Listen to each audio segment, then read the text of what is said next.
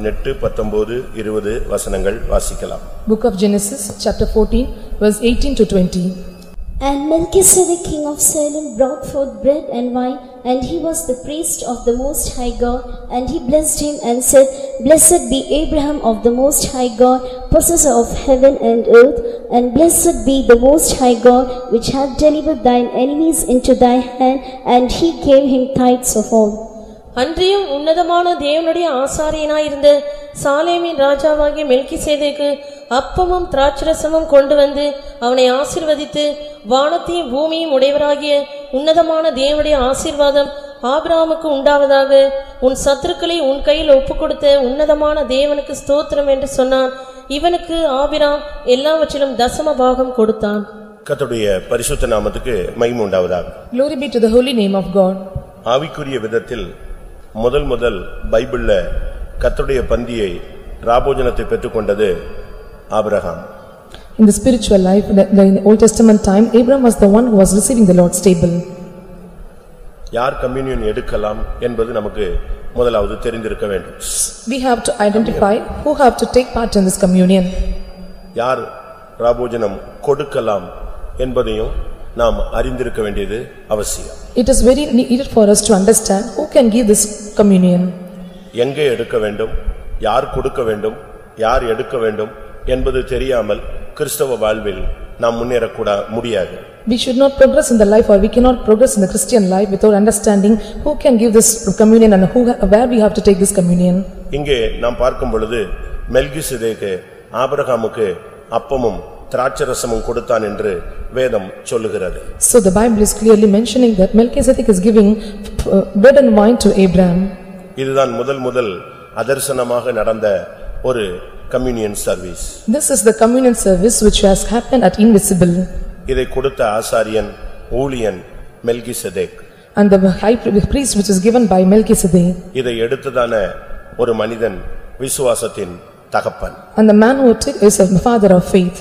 இல்லாவிட்டால் ஜெயித்தவன். Or the one who was an overcomer. இல்லாவிட்டால் பிதாக்களாய் மாற்றப்பட்ட ஒரு மனிதன். Or one the person was changed as a father. இன்னைக்கு அநேகருக்கு எப்படி எடுக்கணும், எங்க எடுக்கணும், என்ன செய்யணும் அப்படின்னு அநேகருக்கு தெரியல. Today many are not knowing where to have to take, to whom we have to take. இங்கே ஒரு யுத்தம் நடக்கிறது. Here there is a battle. அந்த யுத்தத்தின் முடிவிலே தான் இந்த சம்பவம் நடக்கிறதாக நாம் பார்க்கிறோம். So we are able to see that this incident is happening after the battle. கானான் பயணத்தில் போய் கொண்டிருந்ததான ஆபிரகாம் இப்பொழுது திடீரென்று ஒரு யுத்தத்தை அவன் சந்திக்கிறான். On his journey to Canaan, yes, now he is facing a battle. அந்த யுத்தம் எதிர்பாராத ஒரு யுத்தம். And this is the battle which has happened accidentally. அந்த யுத்தத்தில் நடந்தது ஒரு வித்தியாசமான ஒரு தன்மை. So that is the thing which happened is very different. சோதோமைச் சேர்ந்த 5 ராஜாக்கள் இருந்தார்கள். So there was a 5 kings of Sodom. சோதோமைச் சேர்ந்ததான 5 ராஜாக்கள். The kings which belonged to Sodom. அவர்கள் நன்றாக இருந்து கொண்டிருந்தார்கள். So they were good that time. ஆனால் பாவத்தின் உச்சகட்டத்துக்கு அவர்கள் போய்விட்டார்கள். But they were going to the peak of the sin.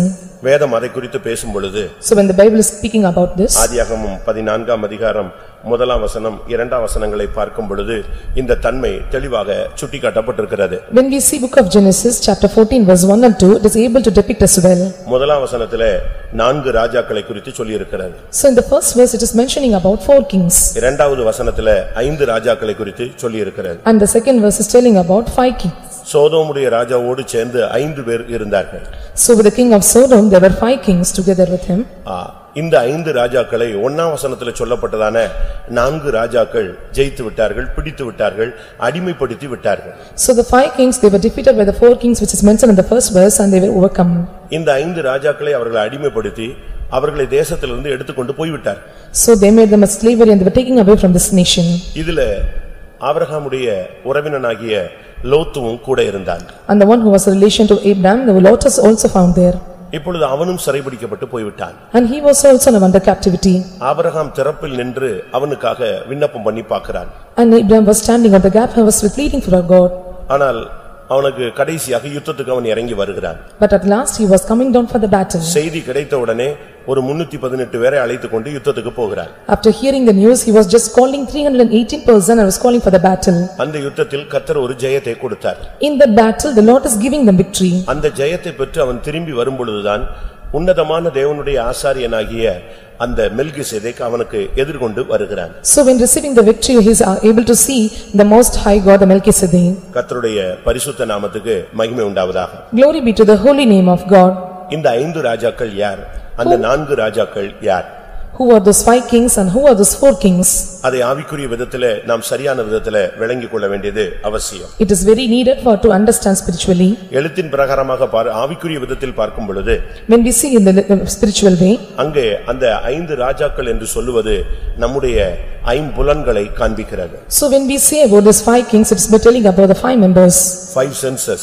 5 senses. நம்முடைய 5 புலன்களையும் இந்த 4 சக்திகள் மேற்கொள்வதாக நாம் விளங்கிக் கொள்கிறோம். So we are able to understand that 5 senses is overcome by these 4 kings. இந்த 4 தன்மைகள் இல்ல 4 வல்லமைகள் எதை காண்பிக்கிறது? So what does this 4 powers is mentioning? எபேசியர் 6ஆம் அதிகாரம் 12ஆம் வசனத்தை காண்பிக்கிறது. Book of Ephesians chapter 6 verse 12.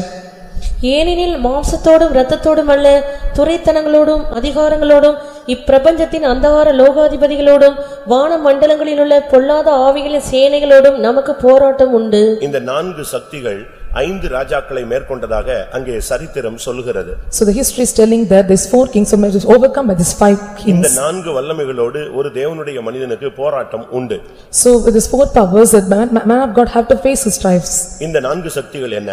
What are these 4 powers? ஒன்று துரைத்தனங்கள், மற்றொன்று அதிகாரங்கள், மூன்றாவது இப்பிரபஞ்சத்தின் அந்தகார லோகாதிபதி, நான்காவது வான மண்டலங்களில் உள்ள பொல்லாத ஆவிகளின் சேனைகள். One is the principalities and second one is power and third is darkness of this world and fourth one is spiritual wickedness in high places. இந்த நான்கும் சேர்ந்து ஐம்புலன்களை 5 ராஜாக்களை அது கட்டுப்படுத்தி விட்டது. So this 4 is gathering together and is able to bind the 5 kings or the 5 senses. இந்த வல்லமைகள் சிறைபிடிக்கப்பட்டதாக நாம் வேதத்திலே பார்க்கிறோம். So we are seeing in the Bible these 4 powers are getting under captivity. இந்த கிறிஸ்தவ வாழ்க்கையில அடிக்கடி நடக்கிற ஒரு துர்ச்சம்பவம் இதுதான்.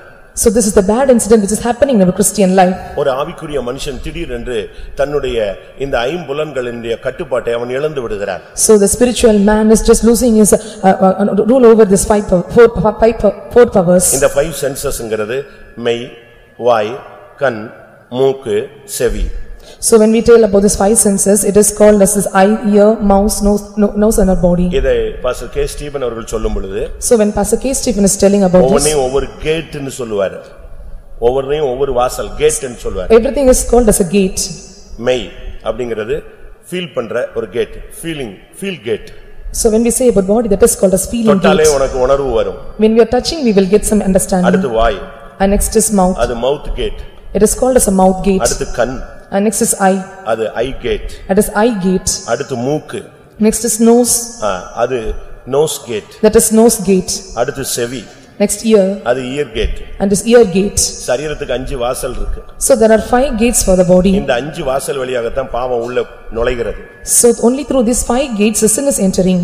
இந்த மெய், இந்த சரீரம் மெய், இதை தொடும் பொழுது உனக்குள்ளே உணர்வுகள், ஸ்பரிசங்கள், தவறான உணர்வு, தவறான எண்ணங்கள் இவைகள் அனைத்தும் இந்த தொடுதலில் ஃபீல் பண்ணும்போது உணர்கிற பொழுது வருகிறது. So in this body when you are getting the feeling when you are touched by others, we are getting the wrong sensation or wrong thoughts and wrong imaginations. இரண்டாவது மவுத், வாய். And second one is mouth. இது ஆகாரத்தை காண்பிக்கிறது. So this shows our food. தேவையில்லாத வார்த்தைகளை காண்பிக்கிறது. And it shows the unnecessary words. தெய்வீகத்துக்கு புறம்பான உணவை காண்பிக்கிறது. And it is telling about the relation is contrary to divinity. புசித்தல் குடித்தலை காண்பிக்கிறது. It is telling about the drink and meat. அடுத்து கண். And next is eyes. இந்த ஐ கேட். Eye gate. இதுதான் ஏவாளுக்குள்ள முதல் வந்ததான பாவம். அவள் அந்த கனியை தவறான விதத்திலே இச்சிக்கத்தக்கதான ஒரு கனியாக பார்த்தாள். So this is the first gate for Eve. She is able to see the fruit in a different way. அந்த பார்வை தான் அவளுக்கு விழுகையின் ரகசியம். So only the sight is making us to put in a sin. அன்றோடு அவளுடைய வாழ்க்கை வஞ்சிக்கப்பட்டு போனது. So from that day her life was deceived. அடுத்து மூக்கு. And next is இது நுகர்தல். it is able to smell. ஒவ்வொரு காரியத்தையும் மோப்பம் பிடிக்கிறது. So just smelling all the other things. நல்ல ஸ்மெல், கெட்ட ஸ்மெல், இன்னும் எல்லா ஸ்மெல்லுகளுக்கும் இதுக்குள்ள தான் வந்துகிட்டே இருக்கும். So only the good smell and bad smell is coming only through nose. அடுத்து செவி. And next is ear. இல்லாத கதைகள், பாடல்கள், தவறான செய்திகள் எல்லாத்தையும் கேட்டுக்கொண்டே இருப்பது. So we are just hearing about the bad musics and news about it. இந்த ஐம்புலன்களை இந்த நான்கு சக்திகள் இப்பிரபஞ்சத்தின் அந்தகார லோகாதிபதி வானமண்டலங்களில் உள்ள பொல்லாத ஆவிகள் துரைத்தனங்கள் அதிகாரங்கள் மேற்கொள்ள போராடிக்கொண்டே இருக்கும். And these five senses are overcome with these four powers through powers and principalities and rulers of the darkness of this world and spiritual wickedness in high places. எப்படியாவது உன் சரீரத்தை தீட்டுப்படுத்தணும்னு பாக்கும். Somehow it may want to defile your body. உன் உணர்ச்சிகளை கெடுக்கணும், தவறான எண்ணங்களை கொண்டு வரணும்னு ட்ரை பண்ணு. So it is trying to give you a wrong intention in your feeling. எப்படியாவது உபவாசத்தை உடைக்கணும்னு பாப்பா. It will make you to spoil your fasting. வார்த்தையினால கிருபையை நஷ்டப்படுத்தணும்னு பாப்பா. And it make you to lose your grace. தவறான பார்வைகள் தவறான காட்சிகளை பார்க்க உன்னை தூண்டுவான். It will instinct you to see the wrong videos and movies. தெய்வீகத்துக்கு புறம்பான காரியங்களை கேட்க வைப்பான். It will make you to hear the thing which is contrary to divinity. இந்த ஐம்புலன்களுடைய தாக்குதல்கள். And these are the attacks of this five senses. இந்த ஐம்புலன்களை இந்த ஐந்து ராஜாக்களை இந்த 14ஆம் அதிகாரம் 1ஆம் வசனத்தில் சொல்லப்பட்ட நான்கு சக்திகள் எளிதாக முறியடித்து விட்டது. And this five kings and the five senses we easily overcome by these four kings in the very easiest way. நீங்கள் இந்த பைபிளை படிச்சு பார்த்தா இது ஒரு சுவாரஸ்யமான ஒரு சம்பவம். So when we see in this Bible it is a so special incident. ஒரு இன்ட்ரஸ்டிங் சப்ஜெக்ட் இது. It is an interesting subject. இதுக்குள்ள ஒரு தெய்வீகம் மறைந்து இருக்கிறது. So there is a divine nature found in it. அந்த முதலாவது இது நான் சொன்னது ஒரு பகுதி. So what I think is the first part. நாலு ராஜாக்கள் நான்கு சக்திகள். And four kings are four powers. ஐந்து ராஜாக்கள் ஐம்புலன்கள். Five kings are the five senses. இந்த நான்கு சக்திகள் இந்த ஐந்தை சிறைப்பிடித்தது. So four powers are just making unto captivity of the five. இதுக்குள்ளதான் நம்முடைய முக்கியமான ஆள் லோத்து உள்ளதா இருக்கிறார். So the important person Lot is found inside it. இந்த அஞ்சு பிடிபடும் பொழுது லோத்து மனைவி பிள்ளைகள் எல்லாமே சிக்கி விட்டுகிறார். So when this five are getting caught, the Lot and his daughter and wife are getting caught in it. அவனுடைய ஒரு புலனை அவன் கட்டுப்படுத்தினால் எல்லாத்தையுமே கட்டுப்படுத்திடுவான். So when it is able to control the one senses, it is able to control all the other senses. கண்ணை control பண்ணிட்டா உன் பரிசுத்தத்தை கெடுத்துருவான். When he control your eye, he will control your holiness. உன் செவியை கண்ட்ரோல் பண்ணிட்டானா உன் விசுவாசத்தை கெடுத்துருவான். If you control your ear, he will spoil your faith. உன்னுடைய சரீரத்தை டச் பண்ணிட்டானா உன் பிரதிஷ்டையை நஷ்டப்படுத்திடுவான். If you touch your body, he will lose your consecration. உன்னுடைய வாயை கண்ட்ரோல் பண்ணிட்டானா உன்னுடைய கிருபையை நஷ்டப்படுத்திடுவான். If you control your mouth, he will put your loss in உன்னுடைய place. மூக்கை கண்ட்ரோல் பண்ணிட்டானா உனக்கு இருக்கிற வெளிப்பாடு எல்லாம் போய்டும். If you control his nose, all the revelations and you will be spoiled. இது ஒரு விதமான ஒரு தெய்வீகமான வெளிப்படுத்தல். So this is one of the divine revelation. இப்போ இங்க ஆண்டவருடைய சன்னிதானத்துல வந்திருக்கிற நாம் நம்மை சிந்தித்து பார்ப்போம். So when we are coming to the presence of God, we have to think and see. எந்த கேட் அவன் கண்ட்ரோல் பண்ணிருக்கான்னு பாருங்க. So you have to identify which gate he was controlled. ear கேட்டா, mouth கேட்டா, nose கேட்டா, feel கேட்டா, என்ன gate கண்ட்ரோல்ல போயிடுச்சுன்னு பாருங்க. So you have to identify which gate he has control, either it is ear gate or nose gate or mouth gate or feel gate. அவன் எந்த கேட்ட கண்ட்ரோல் பண்ணிருக்கானோ அது வழியா தான் உள்ள வந்துட்டே இருப்பான். So the gate which he have controlled, only through he will come inside. அந்த வாசல் வழியாக அவன் அடிக்கடி உள்ள வந்து தன்னுடைய வேலையை செஞ்சிட்டே இருப்பான். So he will come through the gate and will do his work often. இதுக்குள்ளதான் Sodom என்ற இடத்தில் இந்த லோத்து நீதிமானாகிய லோத்து சிக்கி இருந்தான். And inside the Sodom, the Lord who is righteous was entangled. இன்றைக்கு நம்முடைய நிலவரம் என்ன? What is our state today? நாம் இதை எப்படி மேற்கொள்வது? How we are overcoming? இதிலிருந்து எப்படி விடுதலை பெறுவது? How we are getting deliverance out of it? இதுக்கு தான் கிறிஸ்தவ வாழ்க்கையில பெந்தேகோஸ்துல अनेகமான சத்தியங்கள், ஆழமான சத்தியங்கள், அபிஷேகத்தினுடைய வேர் உனக்கு போதிக்கப்படுகிறது. So the deep of the doctrines or the root of this spiritual things are given for this Christian life. ஆதியாகமம் 14ஆம் அதிகாரம் 1ஆம் வசனத்தை பார்க்கும் பொழுது, when we see book of Genesis chapter 14 verse 1, இந்த நான்கு ராஜாக்களுடைய முதல் ராஜா சினையாருடைய ராஜா. So the first king of this king is called Shinar. அவனுடைய பெயர் அம்ராபேல். And his name is called Amraphel. அப்படினா என்ன அர்த்தம்? What does it mean? சினையார் அப்படினு சொன்னா எல்லா வழியிலும் சிதறடிக்கிறவன் அர்த்தம். So when we tell about Shinar, means it is able to scatter all the ways. நான் முதலாவது எபேசியர் 6:12ல இந்த நான்கு சக்திகளுடைய ஒரு தன்மையை உங்களுக்கு சுட்டிக்காட்டினேன். And I have told you one aspect of this is Ephesians 6 chapter 6 verse 12. ஆனா இப்பொழுது வேறு விதத்துல உங்களுக்கு சுட்டிக்காட்ட விரும்புகிறேன். I want to tell you another thing. ஒன்று சினையாரின் ராஜா. One is the king of Shinar. இவன் சிதறடிக்கிறவன். He is the one scattering. இந்த பிசாசின் வல்லமை என்பது முதலாவது உன்னுடைய வாழ்க்கையை சிதறடிப்பது. The first power of the devil is to scatter your life.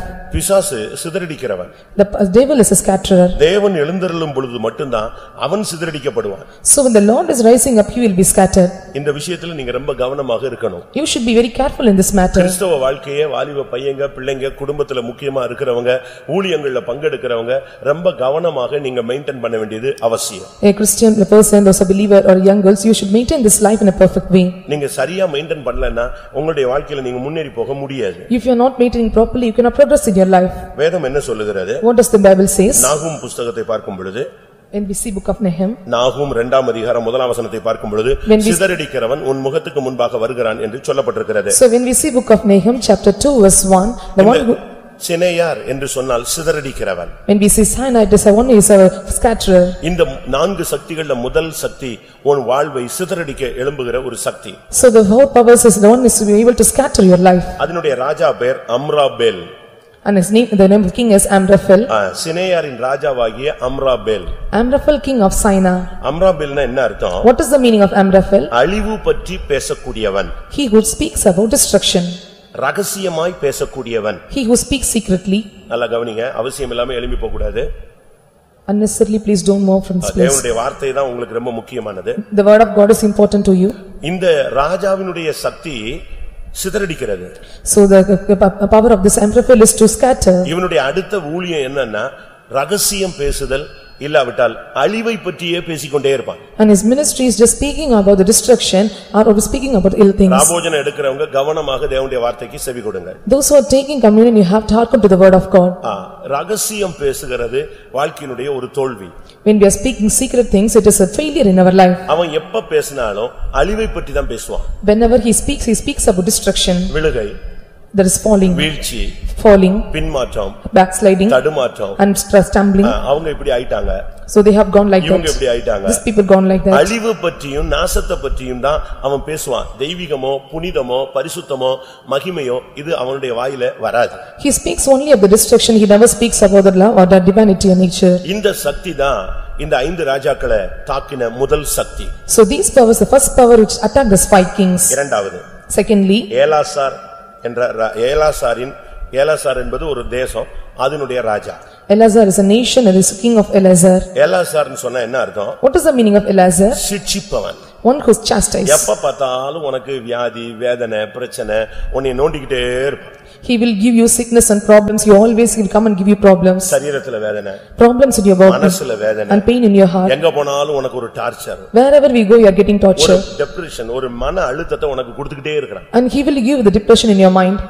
இது பிசாசுனுடைய ஒரு தந்திரங்கறதை நீங்க மறந்து விட கூடாது. You should not forget this is the subtlety of devil. ஏலாசார் அப்படினு சொன்னா அவன் சிட்சிக்கிறவன். உன்னை வேதனைப்படுத்துறது தான் அவனுடைய ஆசை. Elazar means just one who is chastising you, what he want to put you in pain. அப்படினா என்ன அர்த்தம்? What does it mean? அவன் ஒரு சாடிஸ்ட்.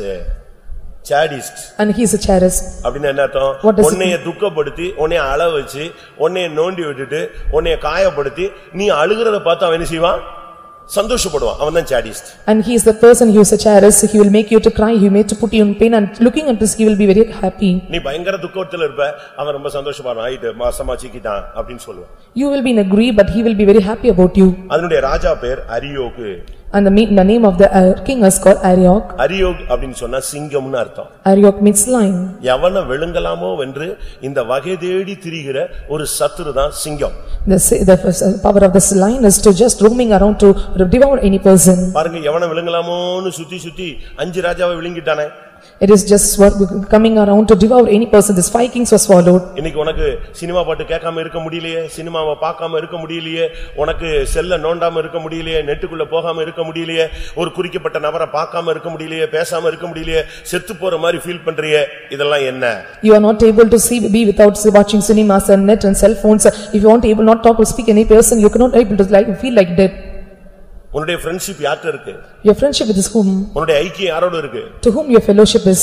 அத நீ சரியான விதத்துல நிதானிக்கணும். You have to identify in a perfect way. ஒரு பெண்ணையே அதிகமா நேசித்தா அது பாவம். If you love a particular girl, it is a sin.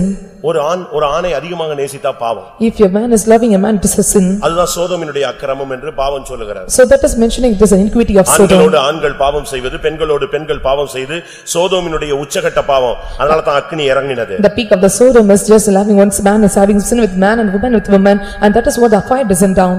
ஒரு சிலர்லாம் பேசலன்னா உங்களுக்கு தூக்கம் வராது. So for some person, if you are not to be speaking with other person, they cannot sleep. அவங்க சிரிக்காம போய்ட்டாங்கன்னா உங்களுக்கு தூக்கம் வராது. And if they are not laughing, they cannot sleep.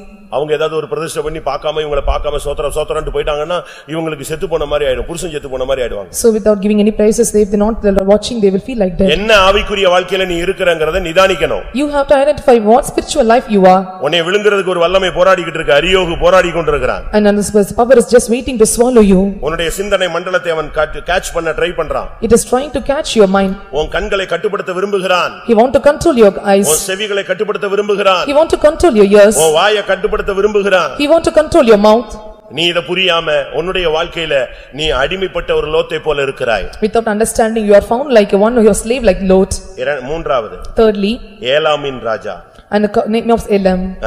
ஏலாம் என்கிறது ஒரு ஊரு, அதனுடைய ராஜா ஒருத்தன் இருந்தான். Elam is a nation. ஏலாம் என்று சொன்னால் மறைவான பாவம், மறைவான பாவம் அல்ல, மறைவான என்று அர்த்தம். So meaning of Elam means a hidden. யாருக்கும் தெரியாம, புருஷனுக்கு தெரியாம, மனைவிக்கு தெரியாம, பிள்ளைக்கு தெரியாம, ஊழியக்காரனுக்கு தெரியாம, உடன் ஊழியக்காரனுக்கு தெரியாம, யாருக்குமே தெரியாம ஒரு மறைவான ஒரு சீக்ரெட் லைஃப், அந்தரங்க வாழ்க்கையை நீ வாழணும்னு ட்ரை பண்றியே, இதுதான் மூன்றாவது சக்தியினுடைய தாக்குதல். We are trying to live a secret life without knowing to our husband and wife and children and co-workers and workers. That is called a secret sin. இன்னொரு அர்த்தம் தூரமான. And another meaning is called far. அப்படினா என்ன அர்த்தம்? What is the meaning of it? நீ எப்ப மறைவான பாவத்துல சிக்கிறியோ ஆட்டோமேட்டிக்கா நீ தேவனை விட்டு தூரம் போய்டுவே. So when you are doing the secret sins or hidden sins, you will go far away from the Lord. தேவனுடைய அன்பை விட்டு நீ தூரம் போய்டுவே. You will go far away from the love of God. அதனால தான் ஒரு மனுஷன் சொல்லுகிறான். That's what a man is telling. சங்கீதம் 19:12-13ல பார்க்கும் பொழுது, So when we see Psalms 19:11, பிழைகளை உணர்கிறவன் யார்? He who understands his wrong is wrong. மறைவான குற்றங்களுக்கு என்னை நீங்களாக்கும். For your secret sins you just hide me. துணிகரமான பாவம் என்னை ஆண்டு கொள்ள ஒட்டாதிரும். Don't allow the secret for presumptuous sin to rule over me. நான் உத்தமனாகி பெரும் பாதகங்களுக்கு நீங்களாய் இருப்பேன். Then I will become an upright person, I will from innocent from transgression. நீ மறைவா பாவம் செய்யறது ஒரு கலை என்று நீ நினைக்கிறாய். You are thinking that is doing a hidden sins, a hidden secret sins is art. ஒரு நாள் இது ரோட்டுக்கு வந்துரும். One day it will come outside. அப்படிதானே? கத்திரிக்காய் முத்துனா எங்க வருமா? கத்திரிக்காய் முத்துனா எங்க வந்துரும்? சந்தைக்கு வந்துரும், கடை தெருவுக்கு வந்துரும். So the brinjal is which should come to the roadside. ஒரு காலத்துல நீ மறைவான பாவம் செய்வ, அதுக்கு பிறகு துணிகரமா நீ பாவியா மாறுவ.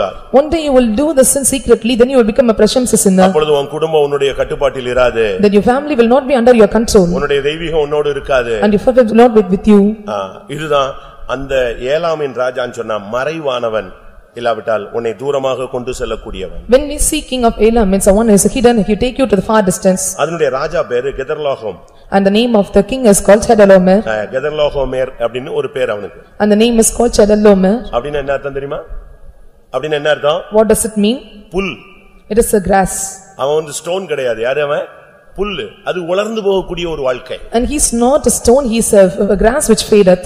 அநேகர் பல விதங்களிலே வீடுகளை கட்டுகிறதாக 1 கொரிந்தியர் 3ல அங்கே பேசப்படுகிறது. So in 1 Corinthians chapter 3 we are reading that many are building a house. ஒரு சிலர் விலையேற பெற்ற கற்களால் கட்டுகிறார். So one are making with the precious stones. ஒரு சிலர் மரத்தினால கட்டுகிறார். One are making with wood. ஒரு சிலர் பொன்னினாலே கட்டுகிறார். So some are making with gold. ஆனால் ஒரு சிலர் எப்படி எதை வச்சு கட்டறாங்க? வைக்கோல், புல்லு இத வச்சு கட்டறாங்க. அக்கினி வரும் பொழுது நிக்காது. So when some are making with the hay and stubble, when the fire is coming it will not stand. 1 கொரிந்தியர் 3:12ல இது சுட்டி காட்டப்பட்டிருக்கிறது. So this is mentioned in 1 Corinthians chapter 3 verse 12. வாழ்வே மகிமையா மாறாம புல்லா மாத்திடுவான். காலையில எழுப்புதலா இருப்ப, சாயங்காலம் காஞ்சி போய்டுவே. And your life will not be glorious, you make it be like grass, like wither in the evening time. இன்னைக்கு நீங்க இந்த 4 சக்திகளை புரிந்து கொள்ளணும், பகுத்தறியணும்னு ஆவியானவர் விரும்புகிறார். The spirit of God want desiring that you have to understand or you have to have a clear understanding about these powers. இந்த 4 சக்திகள் இந்த 5 ராஜாக்களை கண்ட்ரோல் பண்ணுது பாருங்க. So you can see how these powers are controlling these 5 kings. அடுத்து 4வது ராஜா ஜாதிகளின் ராஜா. And 4th king is called the nations, king of nations. caste. In telling about caste, இனம், ஜாதி, மொழி, இப்படி ஒரு போராட்டம், ஒரு பிரிவினையை கொண்டு வரக்கூடிய ஒரு வல்லமை. So it is giving partition in caste, religion and language. அந்த ராஜாவுக்கு, அந்த தேசத்துக்கு பேர் என்னது? ஜாதிகளின் ராஜா. So the name of the king is called the king of the nations. அதாவது உனக்குள்ள நீ நல்லதா அபிஷேகத்துல இருப்ப, பட் உனக்குள்ள அந்த காஸ்ட் ஃபீலிங் இருக்கும், ஊர் ஃபீலிங் இருக்கும், குடும்ப ஃபீலிங் இருக்கும், படிச்சவங்கற ஃபீலிங் இருக்கும், பணக்காரங்கற ஃபீலிங் இருக்கும், ஏற்றத்தாழ்வுகள், வித்தியாசம், இனம், பாஷை, இந்த துவேஷங்கள் உனக்குள்ள இருக்கும். You are a good anointed person, but still you will have some feelings like out of the contrary in the caste, religion and language inside you. நம்ம விசுவாசிகள் ஜாதி பார்க்கறாங்களா இல்லையாங்கறதை என்னை கண்டுபிடிக்கலாம்? கல்யாணத்துல தான் கண்டுபிடிக்கலாம். So at the time of marriage we are able to understand whether believers are seeing the caste. அது வரைக்கும் இவனை வந்து கண்டுபிடிக்கவே முடியாது. இவன் ரொம்ப பயங்கரமான யோக்கியமான விசுவாசி மாதிரி தான். சும்மா அப்படி இப்ப விட்டா பூர்ணமா எருசலேம்ல குதிச்சிரும். அடுத்த கால் இன்னும் வைக்கல, அங்கதான் அப்படிதான் வெயிட் பண்ணுவாங்க. So till that they seem to be a good believer, like they have a good Jerusalem and they will just sleeping over the wall. ஆனா கல்யாணம்னு வரும்போது when marriage is coming, அப்போ வந்து கரெக்ட்டா அவங்க அவங்க நவுத்துற விதத்தை பாத்தீங்கன்னா சர்ப்பம் எல்லாம் தோத்து போய்டும். So when kids see how they are able to change the coin, சர்ப்பம் தோத்து போய்டும். all the serpents will defeat. அவ்வளவு கரெக்ட்டா காயை நவுத்தி அப்படி கொண்டு வந்து கரெக்ட்டா வந்து நிப்பாட்டிடுவாங்க. So properly they will just change the coin and put it in a particular way. இதுதான் நாலாவது ராஜா. This is the fourth king. அதனுடைய ராஜாவுடைய பெயர் என்ன? What is the name of the king? திதியால். Tidal. அப்படினா என்ன அர்த்தம்? What does it mean? பயப்படுதல். One who is fearing. உனக்குள்ள பல பயத்தை கொண்டு வர்றது இந்த ஸ்பிரிட் தான். And this is the spirit which bring you many fears in you. உனக்குள்ள இருந்த தைரியத்தையே அவன் எடுத்துருவான். He will take away the confidence of boldness in you. உனக்குள்ள இருக்கிற நம்பிக்கையவே எடுத்துருவான். He will take away the hope in you. சின்ன சின்ன காரியத்துக்குலாம் நீ பயப்பட ஆரம்பிச்சிடுவே. Even for small matters you will fear. இப்படி ஆயிடுமோ? Will it happen like this? Will it happen like that? அப்படி நடந்துச்சுனா என்ன பண்றது? So if it happen like that, what will you do? இப்படியே உனக்குள்ள ஒரு ஃபீலிங் வந்துட்டே இருக்கும். So such feelings will be coming in you. நீங்க யோபு படிச்சு பாத்தீங்கன்னா, when we read about in book of Job, our Uthaman. he is upright person. சன்மார்க்கன். He is தேவனுக்கு பயந்தவன். He is the one fearing God. அவன் பொல்லாப்புக்கு விலகின மனுஷன். He eschewed evil. எல்லாம் அவனுக்கு நல்ல கரெக்டர் இருந்துச்சு. All such characters was found in him. But அவனுக்குள்ள ஒரு சின்ன பயமும் ஒரு சைடுல இருந்துகிட்டே இருக்கு. But at the side is having a fear. 2 தீமோத்தேயு 1:7ல பார்க்கும் பொழுது தேவன் நமக்கு பயமுள்ள ஆவியை கொடுக்கவில்லைன்னு பைபிள் சொல்லுகிறது. So in the book of 2 Timothy first verse we are reading that Lord has not given us a spirit of fear. பயப்படுகிறவன் அன்பில் பூரணப்பட்டவன் அல்ல. And he who has fear will not be perfect in love. அப்படி இருக்கும்போது உத்தமன் எப்படி பயப்பட்டான்? So if upright person how he was fearing? அவனே statement கொடுக்கறான். He himself giving a statement. யோபு 3:25ல பார்க்கும் பொழுது, when we see in book of Job chapter 3 verse 25, பயந்த காரியம் எனக்கு வந்துவிட்டது. So thing which I feared upon come upon me. அப்ப உத்தமனுக்குள்ளேயும் இப்படி ஒரு பயத்தின் போராட்டம் இருந்து அது நிறைவேறி விட்டது. So for the upright person such fear was found in him that have happened to him. கர்த்தருடைய பரிசுத்த நாமத்துக்கு மகிமை உண்டாவதாக. Glory be to the holy name of God. இந்த 4 சக்திகள் தான் தேவனுடைய பிள்ளைகளுக்கு வெளியரங்கமாக மறைமுகமாக பல விதங்களிலே போராடி அவர்களை அடிமைப்படுத்தி அவங்களுடைய ஐம்புலன்களை கட்டுப்படுத்த வாஞ்சிக்கிறது. These are the 4 powers which attacking the five senses of the person and giving the problems and putting under subjection. அந்த 5 ராஜாக்களுக்கு நான் இப்ப விளக்கத்துக்கு போக விரும்பல. I don't want to give explanation about the 5 senses. அது இன்னும் போயிட்டே இருக்குங்க. It will be going on. அது இன்னொரு டைம் வரும்போது நான் பேசுறேன். When the time come I will speak. இந்த 4 சக்திகள் இந்த ஐம்புலனை கட்டுப்படுத்துது. These 4 powers are controlling these 5 senses. இந்த 4ம் சேர்ந்து போராடி ஒரு டைம் வந்தபோது 5ஐயும் எடுத்துருச்சு, கண்ட்ரோல் பண்ணிடுச்சு. These 4 powers are gathering together and giving us controlling all these 5 senses. இப்போ என்ன நடந்தது? What happened now? லோத்துக்கு ஒண்ணும் பண்ண முடியல. Lot is not able to do anything. அந்த 5 ராஜாக்களும் ஒண்ணும் பண்ண முடியல. The 5 kings are not able to do anything. அந்த 5 ராஜாக்களோடு இருந்த ஜனங்களுக்கும் ஒண்ணும் பண்ண முடியல. And the people those who are with 5 kings are not able to do anything. Total surrender. They were surrendering totally. இன்னும் சொல்ல போனா சரண்டர் இல்ல, அவன் பிடிச்சு கொண்டு போய்ட்டான், இழுத்துட்டு போய்ட்டான், சங்கிலி போட்டு எல்லாரையும் கட்டி இழுத்துட்டு போயிட்டே இருக்கான். And he was binding in the fetters and was just taking them away. அருமையான தேவனுடைய ஜனமே, dear child of God, நம்முடைய வாழ்க்கை எங்க இருக்கிறது? How our life is. இன்றைக்கு நம்முடைய நிலவரம் என்ன? What is our state today? இந்த சூழ்நிலையில இந்த செய்தி ஆபிரகாமுக்கு கிடைத்தது. So in such a situation Abraham is getting this news. இப்படி ஒரு பிரச்சனை ஆயிடுச்சு. So such problem had occurred. 4 ராஜாக்கள் வந்தாங்க. 4 kings came. அந்த சக்திகள் வந்துச்சு. And those powers came. சிதறடிக்கிற சக்தி வந்தது. The power which scattering came. அழிவு பற்றி பேசக்கூடிய சக்தி வந்தது. The power speaking of destruction came. சிட்சிக்கிற வேதனைப்படுத்துகிற சக்தி வந்தது. The power which is attacking was chastising came. அந்த சிங்கம் போன்ற பிசாசு வந்தான். The lion like devil came. மறைவான பாவம் செய்கிற ஆவி வந்தது. The secret sins of doing this powers came. புல்லாக உலர்ந்து போகக்கூடிய மாற்றக்கூடிய சக்தி வந்தது. So the power changing our life like a grass came. பிரிவினையின் ஆவி வந்தது. The spirit of partition came. பயத்தின் ஆவி வந்தது. Spirit of fear came. எல்லாம் சேர்ந்து யாரை பிடிச்சிட்டு போயிடுச்சு? 5 ராஜாக்களையும் கொண்டு போயிடுச்சு, ஐம்புலனும் போயிடுச்சு, லோத்தும் போயிட்டான். So these all powers are attacked, these 5 kings and the 5 senses and Lot, everyone has gone. இப்பொழுது ஆபிரகாமுக்கு செய்தி வருது. Now Abraham is getting the news. Abraham உடனே புறப்பட்டான். And Abraham is just starting immediately. நேரா புறப்பட்டு வந்து இந்த 4 ராஜாக்களை முறியடித்தான். And he was just taking all these 4 kings, defeating them. வந்துகிட்டே இருந்தான். He was coming on the way. தொடர்ச்சியாக வந்து ஒரு குறிக்கப்பட்ட இடம் வந்த பொழுது, So continually when he was coming a particular place came. அவன் அந்த 4 ராஜாக்களை முறியடித்தான். and he was defeating those four kings. முறியடித்தான் என்று வேதம் சொல்லுகிறது. So the Bible is telling that he has discomfited them. 14ஆம் அதிகாரம் 17ஆம் வசனத்துல பார்க்கும் பொழுது when we see book of அவனோடு இருந்த ராஜாக்களை முறியடித்து அவன் திரும்பினான். and he was able to conquer those four kings and he was returned. இன்றைக்கு இந்த ராபோஜனம் என்பது நீங்கள் சத்துருவை முறியடிக்கிற ஒரு time. So this communion is the time to just able to defeat the devil. நீங்க சும்மா வந்து ராபோஜனம் சொன்ன உடனே நீங்க பாட்டுக்கு வர்றது கர்த்தருக்கு ஸ்தோத்திரம் ஆண்டவரே என்னை மன்னிச்சிடுங்க எனக்கு ராபோஜனம் வேணும் நித்திய ஜீவன் வேணும்னு சும்மா ஒரு ஆர்ட்டிபிஷியலா நீங்க வந்துட்டு போறதுல பிரயோஜனம் இல்ல. It is not coming artificially telling the Lord forgive me and give me communion. That is not a method. நீ ஒருவேளை அறிந்தோ அறியாமலோ அடிமைப்பட்டு போயிருக்கலாம். Or knowingly or unknowingly you might have become a slave to it. இன்றைக்கு நீ அதிலிருந்து முழுவதும் வெளியே வரணும். But you have to come out of it completely. அப்பதான் உனக்கு தேவனுடைய விடுதலை கிடைக்கும். Only then you can get the deliverance of God. இது ஆபிரகாமால மட்டும் தான் முடியும். And this is possible only by Abraham. முதலாவது கிறிஸ்தவ வாழ்வை விசுவாசியுங்கள். So first we have to believe our Christian life. பரிசுத்த வாழ்க்கையை விசுவாசியுங்கள். We have to believe a holy life. ஒரு தெய்வீக வாழ்க்கை வாழ முடியும்னு விசுவாசிங்க. We have to believe that we are able to live a divine life. உனக்கு அந்த பிராக்டீஸ் இல்ல பயமா இருக்கும். ஆனா உனக்குள்ள இருக்கிறவர் அந்த வேலையை உனக்குள்ள செய்வார்னு விசுவாசி. You may not have such practice but you have to believe that who is in you can do it. தேவன் உண்டு என்று தேவன் தம்மை தேடுகிறவர்களுக்கு பலன் அளிக்கிறவர் என்று அவன் விசுவாசிக்க வேண்டும். And we have to believe that God is there and who is there give the reward to us. முதலாவது தேவன் உண்டு என்று விசுவாசி. First we have to believe God is there. தம்மை தேடுகிறவர்களுக்கு அவர் பலன் அளிக்கிறவர் என்று விசுவாசி. And you have to believe that when you seek them he will reward you. நீ தேவனை விசுவாசிக்கிறாயோ அந்த அளவு நீ தெய்வீக வாழ்க்கை வாழ முடியும். How far you are believing God that extent you can live a divine life. இதுதான் அங்க நடந்த முக்கியமான ஒரு சம்பவம். So this is the important thing that happened there. ஐயோ 4 ராஜாக்களாமே இங்க ராஜாவே கிடையாது. And they are telling that four kings there is no king here.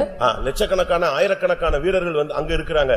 இவன் கூட வந்து மொத்தமே எத்தனை பேர் தான் 318 பேர் தான். So lakhs and lakhs of soldiers and warriors are found there but only 318 people are going along with them. முன்ன யுத்தம் செய்து பழக்கமே இல்லாத ஆளுங்க. And he is the person not having any practice with battle. விசுவாசத்தோடு புறப்பட்டு வந்துட்டாங்க. But with faith they are just starting. நம்பிக்கையோடு உள்ள வந்துட்டான். So they are coming with hope. வந்த இடத்துல கர்த்தர் ஒரு பெரிய ஜெயத்தை கொடுத்தார். So in that place the Lord is giving a great victory. இந்த மார்க்கத்துக்கு பெயர் விசுவாச மார்க்கம். So this is the way called as a faith way. இந்த மார்க்கத்துல நீ எவ்வளவு விசுவாசிக்கிறாயோ அவ்வளவு முன்னேறுவாய். How far you are believing this way you can progress in your life. உன்னுடைய நம்பிக்கை வீண் போகாது. Your hope will not go in vain. அதான் ரொம்ப முக்கியமானது. That is an important thing. தேவன் உன்னை அழைத்தார்னா உன்னை கொண்டு போய் சேர்ப்பார். If the Lord have called you still sure he will lead you. உனக்குள்ள விசுவாசத்தை அவர் தொடக்கினா உனக்குள்ள விசுவாசத்தை யார் தான் முடிக்கணும்? யார் தான் முடிப்பா? யார் முடிப்பா? நீங்க ரன்னிங் ரேஸ்ல பாருங்க. So you can see in a running race. ரொம்ப லாங் டைம் ரன்னிங் ரேஸ்ல நீங்க பாருங்க. You can see long time running race. பச்சை கொடி காட்டி தொடங்கி விடுவாங்க. So they will just to make the flag green flag to start. யார் ஸ்டார்ட் பண்றானோ அந்த ஆளு எங்க வந்து நிப்பான்? சொல்லுங்க. ஃபைனல் ரவுண்ட்ல நீ சுத்திட்டு ஊரெல்லாம் கடந்து ஓடி தட்டக்க புட்டக்கான்னு விழுந்து வேர்த்து கால் கிழிஞ்சி அங்க வந்து நிப்பே. அங்க முடிக்கிற இடத்துல யார் வந்து நிப்பா? யார் வர்றான்னு பாக்குறதுக்கு தொடங்குனால அங்க நிப்பான். So one who started will be standing at the end of the race to see who will be coming at first. அதுபோல விசுவாசத்தை துவக்கினவரும் முடிக்கிறவருமாகிய இயேசு கிறிஸ்து. So Jesus Christ who began the race and who end the race. இதான் எபிரேயர் 12:1ல நம்ம வாசிக்கிறோம். So that is what we are reading in book of Hebrews chapter 12 verse 1. அவர் முடிப்பார், நீ சும்மா இருந்தா போதுமானது. So if he will start the race he will finish it, so you be silent, that is enough. இப்போ இவன் துணிஞ்சு அடிச்சான், கர்த்தர் ஜெயத்தை கொடுத்துட்டார். So he is able to do the comfort, he is able to அந்த 4 ராஜாக்களையும் முறிய அடித்தான். He was able to discomfit all the 4 kings. இந்த 5 ராஜாக்களையும் வெளியே எடுத்தான். But taking all the 5 kings outside. இதுதான் சுத்திகரிப்பு கூட்டத்தினுடைய நோக்கம். This is the purpose of the sanctification meeting. உன்னுடைய ஐம்புலன்கள்ல எது தேவ பிசாசினால் கட்டுப்படுத்தப்பட்டதோ அபிஷேகத்தில, ஆவியில, வசனத்தில, இரத்தத்தில உனக்கு விடுதலையை தேவன் கொடுக்கிறார். So all the powers or the 5 senses which is attacked by the devil, the Lord is giving you deliverance right now. நீ அறிக்கை செய்யும் பொழுது, when you confess, நீ துக்கப்படும்போது, when you are grieved, இருதயம் உடையும் பொழுது, when your heart is broken, பிரதிஷ்டையை புதுப்பிக்கும் பொழுது, when you renew your consecration, அந்த வல்லமையிலிருந்து கர்த்தருடைய கிருபை உன்னை வெளியே தூக்கிட்டு வந்திருது. and the grace of the Lord is taking out of this powers. அதுதான் ரொம்ப முக்கியமானது. That is the important thing. அதுக்கு தான் உபவாசம் எடுங்க. So you are taking fasting. கூட்டங்களுக்கு ஒழுங்கா வாங்க. When you come to meetings regularly, உட்கார்ந்து அழுங்க. you must sit and cry. You have to convict. வாழ்க்கை புதுப்பிக்கப்பட தேவனுடைய கரங்களில் சமர்ப்பிங்கன்னு நாங்க போதிக்கிறோம். So we are just teaching that you must surrender to the hands of the Lord to renew your life. அங்க அதுதான் நடந்தது. That what happened there. Abraham இறங்கின பொழுது 318 பேர் வந்தான். So when the spirit of God was descending, 318 came there. அவனோடு 318 பேர் வந்து ஒரே அடி அடிச்சாங்க. 4 ராஜாக்களும் சிதறிட்டான். So 318 along with Abraham was coming, they just have given a one beat, all the people scattered. முடிஞ்ச உடனே உங்களுக்கு ஒரு அபிஷேகத்துக்கு டைம் கொடுக்கிறோம். So we are giving time for anointing. வரும்போது நீ கட்டப்பட்டு வந்த அந்த கட்ட அவிழ்த்து முறிச்சு தெறிக்கணும். அதுதான் அபிஷேகத்தினுடைய வேலை. When you are coming with bindings, when you come here with anointing should take you to scatter it. இப்ப ஜெயிச்சிட்டான். Now he will conquer. இப்ப ஜெயிச்சு முடிச்சாச்சு. After getting conquering, இப்ப ஜெயிச்சு அவன் ரிட்டர்ன் திரும்பும் பொழுது, so just he had conquered and was turning his way. அப்பதான் யார் வரா? ஜெயிச்சிட்டு வர்றான். வரும்போது பார்த்தா முன்ன பின்ன பார்க்காத ஒரு நபர் வராரு. ஒரு உன்னதமான தேவனுடைய ஆசாரியன் இறங்கி வரான். So with victory he is coming back and he can see the most high God, a priest. பாவிகளுக்கு ராபோஜனம் கிடையாது. No, there is no communion for the sinners. சரியான பிரதிஷ்டை பண்ணி வாழ்க்கையை புதுப்பிக்கிறவங்களுக்கு தான் ராபோஜனம். So one who is running the consecration, only they will receive this communion. ஒன்று விசுவாசிக்கு ராபோஜனம். For one is believer.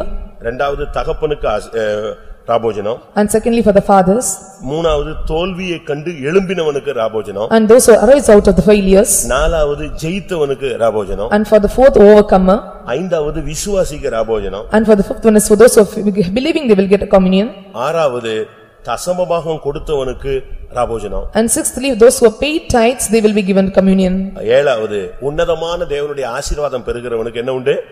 ராபோஜனம். For seventh one is those who are getting the blessings of the high God, they will be receiving communion. அடுத்ததாக கானான் பயணத்துல முன்னேறி போணும்னு ஆசைப்படுறவனுக்கு ராபோஜனம். And those who are desiring to go to the journey of Canaan, they will receive communion. திரும்பவும் சொல்லட்டுமா? Shall I tell again? விசுவாசிக்கு, for the believer, ஜெயித்தவனுக்கு, overcomer, தகப்பனுக்கு, fathers, தோல்வியை கண்டு எழும்பினவனுக்கு, those who arise out of these failures, தசமபாகம் கொடுக்கிறவனுக்கு, those who pay tithes, தேவனுடைய ஆசீர்வாதம் பெறுகிறவனுக்கு, those who receive the blessings of God, கானான் பயணத்தில் முன்னேறுகிறவனுக்கு தான் ராபோஜனம். those who are progressing towards the Canaan. அதனால தான் ஞானசானம் எடுக்காதவங்களுக்கு நம்ம கொடுக்கிறது இல்ல. So only we are not giving the communion to the people those are taking part in baptism. சரியான ஐக்கியத்துல இருக்கிறவங்களுக்கு மட்டும் தான் நம்ம கொடுக்கிறோம். Only those who are in proper fellowship we are giving communion. ரெண்டு புருஷன், ரெண்டு மனைவி, சீக்ரெட் லைஃப் நம்ம கொடுக்கிறது இல்ல.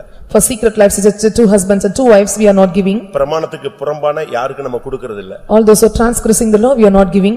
இங்கே ஆபிரகாமுக்கு அவன் ராபோஜனம் கொடுக்கிறான். So he is giving communion to Abraham. இதுதான் first ராபோஜனம். This is the first communion. அப்படிதானே? கரெக்ட் தானா? Is it correct? முதல் ராபோஜனம் யாருக்கு கொடுக்கப்படுகிறது? ஆபிரகாமுக்கு கொடுக்கப்படுகிறது. To whom the first communion is given? To Abraham. ஆண்டவராகிய இயேசு கிறிஸ்து இந்த உலகத்துல இருந்தபோது, when Lord Jesus Christ was in this world, ஆபிரகாமை பத்தி உங்களுக்கு தெரியுமா அப்படினு ஒருத்தன் கேள்வி கேட்டான். And he was asking question, do you know about Abraham? எங்களுடைய தகப்பனாகிய ஆபிரகாம் அப்படினு ஒரு ஆள் பேசினான். And one person is telling that he is a father of us. உடனே இயேசு சொன்னாரு, and Jesus replied, உங்கள் தகப்பனாகிய ஆபிரகாம் என்னுடைய நாளை காண ஆசையா இருந்தான், கண்டு களி கூர்ந்தான் அப்படினு சொன்னாரு. And he is telling that he was desired to see the day and he was able to rejoice over it. யோவான் 8 அதிகாரம் 56 வசனம். Book of John chapter 8 verse 56. உங்கள் பிதாவாகிய ஆபிரகாம் என்னுடைய நாளை காண ஆசையா இருந்தான், கண்டு களி கூர்ந்தான் என்றார். எப்படி? இயேசு சொல்றாரு, உங்கள் பிதாவாகிய ஆபிரகாம் என்னை காண ஆசையா இருந்தான். ஒரு காலத்துல ஒரு டைம் வந்தபோது அவன் என்னைய கண்டு என்ன செய்தான்? களி கூர்ந்தான். எங்க ஆபிரகாம் இயேசுவை பார்த்தாரு? Jesus was telling that your father Abraham rejoiced to see my day and he saw it and was glad when he looked at him. நூற்றாண்டுகள் வித்தியாசம். There was difference in the centuries. இயேசு பிறந்ததுக்கும் Abraham வாழ்ந்ததுக்கும் என்னது? எத்தனையோ நூற்றாண்டுகள் different இருக்கு. So there are many difference in the centuries from Jesus to Abraham. ஆனா இப்ப இயேசு சொல்றாரு, உங்கள் தகப்பனாகிய ஆபிரகாம் என்னைய பார்த்தாரு அப்படிங்கறார். But Jesus is telling now your father Abraham rejoiced to see my day. உடனே அவங்க சொன்னாங்க, இவனுக்கு 50 வயசு கூட ஆவல, யாரை பார்த்தாங்கடா? ஆபிரகாமை பார்த்தா என்னெல்லாம் புதுசா சொல்றானே அப்படினு கேக்குறாங்க. அதுக்கு கீழ உள்ள வசனத்துல. So all marvel to tell that he was not knowing that he was just 50 years old. ஆனா இயேசு சொன்னார், கண்டு களி கூர்ந்தான். And he was telling that he was rejoiced. Abraham எங்கே இயேசுவை பார்த்தான்? Where Abraham meet Jesus? Abraham பார்த்த இடம் இங்கதான். The place where Abraham meet was here. மெல்கிசேதேக்கு அப்பமும் திராட்சைரசமும் கொண்டு வந்தான். யார் இந்த அப்பம், யார் இந்த திராட்சைரசம்? So Melchizedek was bringing this bread and wine, and who is this bread and wine? யார் இந்த அப்பம், இந்த யார் இந்த திராட்சைரசம்? அவர்தான் இயேசு. Who is this bread and wine? And that is Jesus Christ. இந்த நாளை தான் எதிர்பார்த்துக்கிட்டே இருந்தான். ஜெயிச்சு வரும்போது அந்த அப்பமும் திராட்சைரசமும் கொடுக்கப்பட்டது. அங்கதான் அவன் இயேசுவை பார்த்தான். And this day he was expecting when he was conquered and coming over here, he was able to receive this bread and wine, and where he looked Jesus. ஜீவ அப்பம் நானே. And I am the living bread. என்னுடைய மாம்சத்தை புசித்து என் இரத்தத்தை பானம் பண்ணுகிறவனுக்கு நித்திய ஜீவன் உண்டு என்று யோவான் 6:53-54 இயேசு சொன்னாரே, அந்த நித்திய ஜீவனாகிய அப்பத்தையும் திராட்சைரசத்தையும் அன்றைக்கு இயேசு அந்த உன்னதமான தேவனுடைய ஆசாரியன் கையிலே வாங்கினான், கண்டான், புசித்தான். And Abraham was able to see the living God and receive the bread and wine and was just consuming it, as it was mentioned in the book of John chapter 6 verse 7 verse 53. And it is said that eat of the flesh of the Son of Man and drink of his blood, ye have no life in you. இந்த அப்பமும் திராட்சைரசம் தான் யாரு? இயேசு கிறிஸ்து. Who is this bread and wine? That is Jesus Christ. இத பார்த்து தான் அவன் கண்டு களி கூர்ந்தான். So looking at him was rejoicing and seeing him. இப்ப சோதோமின் ராஜா வந்து சொல்றான், உங்களுக்கு எதெல்லாம் வேணுமோ எடுத்துக்கோங்க. இவன் சொன்னா, நான் இயேசுவை பார்த்துட்டு எனக்கு ஒண்ணுமே வேண்டாம் உன் ஆளுங்களுடைய செருப்போட ஒரு வாறு கூட எனக்கு தேவை கிடையாது தூக்கி போடுன்னு சொல்லிட்டு போய்ட்டான். And he was telling the son of king of Sodom is telling that whatever you want you can receive it, but he is telling that I have looked at Jesus Christ, I have received bread and wine, I don't want even a soul of the latchet. ராபோஜனம் எடுத்த உடனே உனக்கு உலகம் குப்பையா போய்டும். When you are receiving the communion and the world become a dust for you. ஏனா அது வரைக்கும் உனக்கு நித்திய ஜீவன் கிடையாது. ராபோஜனம் எடுத்தா உனக்கு நித்திய ஜீவன் உண்டு, கடைசி நாளில் உன்னை எழுப்புவார். Till then you will not have a eternal life, but receiving after the communion you will take about this eternal life and you will be in this found in this eternal life. அதனால நம்முடைய சர்ச்சில கம்யூனியனுக்கு ரொம்ப முக்கியத்துவம் கொடுக்கிறோம். So we are giving more importance for this communion. மற்ற எல்லா ஊழியத்தை விட இந்த விஷயத்துல ரொம்ப நம்ம அதிக முக்கியத்துவம் கொடுக்கிறதுக்கு காரணம் இது ரொம்ப சத்தியத்துல முக்கியமான ஒரு சத்தியம். Compared to other ministries we are giving more importance to this communion because the very important doctrine. இந்த மனிதனுக்கு இந்த ஆசாரியனுக்கு for this priest ஆபிரகாம் தசம பாகம் கொடுத்தான். He paid tithes to him. அப்படினா என்ன அர்த்தம்? What does it mean? முதல் தசம பாகம் இப்பதான் இன்ட்ரோ듀ஸ் ஆகுது. So first tithes were introduced here. எங்க நீ ராபோஜனம் எடுக்கறியோ அங்கதான் நீ தசம பாகம் கொடுக்கணும். Where you are taking communion you have to pay tithes there. எங்க தசம பாகம் கொடுக்கறியோ அங்கதான் நீ ராபோஜனம் எடுக்கணும். Where you are paying tithes there you have to take communion. எங்க அண்ணன் ரட்சிக்கப்படாத ஒரு காலத்துல இருக்கும் பொழுது when my brother was unsaved time அவருடைய फ्रेंड्स எல்லாம் CSI ல இருந்தாங்க. Their friends were found in CSI. ஒரு நாள் ஒருத்தன் நியூ இயருக்கு அவரை கூட்டி போய்ட்டான். So one person was calling him for New Year service. New Year service முடிஞ்ச உடனே அங்க கம்யூனியன் கொடுத்திருக்காங்க. So after New Year service they were given communion to him. இவருக்கு ஞானசானனா என்ன தெரியாது, இயேசுனா என்ன தெரியாது, ஒண்ணுமே தெரியாது. அவரோட சேர்ந்து உட்கார்ந்து லைன்ல உட்கார்ந்து ஏதோ வாங்கி சாப்பிட்டு வந்துட்டாரு. அப்பத்தையும் திராட்சரசத்தையும் குடிச்சிட்டு வந்தார். He knew no about the baptism or to say a salvation but receiving the bread and wine sitting on the rose. வந்துட்டு வீட்ல வந்து சொல்றாரு, அந்த வாயில கொஞ்சோண்டு வச்சானுங்க, ரொம்ப டேஸ்டா இருந்துச்சு, ஒன்னு சின்னதா வச்சிட்டு போய்ட்டானுங்க அப்படினா. And was coming to the home was telling that just given a small bit of it to me and it was very tasty. ஒயினாவது ஏதாவது கொடுப்பாங்கன்னு பார்த்தா அது ஒரு அவுன்ஸ் கூட நிச்சய மாட்டான்டா. வாயில ஊத்தாம போய்ட்டாங்க. அது ஒரு சின்ன கப்ல இவ்வளவுதான் வச்சிருக்கான், எடுத்து குடிச்சா இவ்வளவுதான் இருக்கு. And since is in the small இப்படி ராபோஜனம் கொடுக்கிறதுல எடுக்கிறது அல்ல. So it is not a communion was taking like this. ராபோஜனத்துல மரணமும் இருக்கு, ஜீவனும் இருக்கு. There is life and death found in this communion. நல்லா புரிஞ்சுக்கணும். You have to understand well. ராபோஜனத்துல மரணமும் இருக்கு, ஜீவனும் இருக்கு. So there is death and life found in this communion. அபாத்திரமாய் போஜனம் பண்ணினபடியால் உங்களில் अनेகர் பலவீனப்பட்டிருக்கிறார்கள், வியாதியும் பட்டிருக்கிறார்கள், நித்திரை செத்தும் போயிருக்கிறார்கள். விசுவாசி ஏன் செத்தாங்கறத கண்ட்ரோல் பண்ணி கணக்கு பண்ணி பார்க்கணும். They have eaten and drinken unworthily, so because of this they were weak and sick and many sleep among you. சரியா எடுக்கலனா ராபோஜனம் எப்படி மாறும் உனக்கு? வியாதியாய், பலவீனமாய், மரணமாய் மாறும். வாசிங்க 1 கொரிந்தியர் 11ஆம் அதிகாரம் 30ஆம் வசனம். இது நிமித்தம் உங்களில் अनेகர் பலவீனரும் வியாதியுள்ளவருமாய் இருக்கிறார்கள், अनेகர் நித்திரையும் அடைந்திருக்கிறார்கள். ஒரு பெரிய டீம் செத்து போனதுக்கு ரீசனே யாருதான்? உங்க புருஷன் செத்துக்கலாம், பிள்ளைங்க செத்துக்கலாம், மனைவி செத்துக்கலாம், ஊழியக்காரன் செத்துக்கலாம். இதுக்கு ரீசன், இது ஒரு reason. The reason for the many that your wife, your husband may die, the reason is this is the reason. ஆனா இது ஜீவனா மாறும். This should be changed as a life. யோவான் 6:54. Book of John chapter 6 verse 54. என் மாம்சத்தை புசித்து என் இரத்தத்தை பானம் பண்ணுகிறவனுக்கு நித்திய ஜீவன் உண்டு. யாருக்கு? சரியா ராபோஜனம் எடுத்தானா அது அவனுக்கு யாரு? அது அவனுக்கு நித்திய ஜீவனா மாறும். If we take right to communion we will get the eternal life. இந்த மெல்கிசேதேக்கு தான் ராபோஜனம் கொடுக்க முடியும். And the Melchizedek is able to give this communion. இந்த மெல்கிசேதேக்கு தான் தசம பாகம் வாங்க முடியும். Only this Melchizedek can pay or receive the tithes. ராபோஜனம் எவன் கொடுக்கறானோ அவன் தான் தசம பாகம் வாங்கலாம். One who is giving communion can receive the tithes. எல்லாருக்கும் ராபோஜனம் கொடுக்கிறதுக்கு அதிகாரம் இருக்குன்னு கொடுக்கறாங்க. அத பத்தி நமக்கு தடை இல்ல, தவறு இல்ல, அது அவங்க இஷ்டம். All are giving having authority to give communion, it is not needed for us.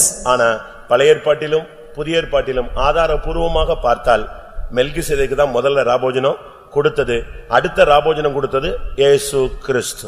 So when we see in Old Testament time and New Testament, and the first communion was given by Melchizedek and second is Jesus Christ. எப்படி இயேசு ராபோஜனம் கொடுக்கலாம்? How Jesus Christ gave communion? எப்படி கொடுக்க முடியும்? How he is able to give? மெல்கிசேதேக்கு தான கொடுக்கணும். Only Melchizedek should give. இவர் எப்படி கொடுத்தாரு? How he have given? அவருக்கு இந்த அதிகாரம் கொடுத்தது யாரு? Who gave authority to him? வேதம் என்ன சொல்லுகிறது? What does the Bible says? எபிரேயர் 5ஆம் அதிகாரம் Book of Hebrews chapter 5 6ஆம் வசனத்துல அந்த முறைமையின்படி இவர் ஆசாரியனாய் மாறிட்டாரு.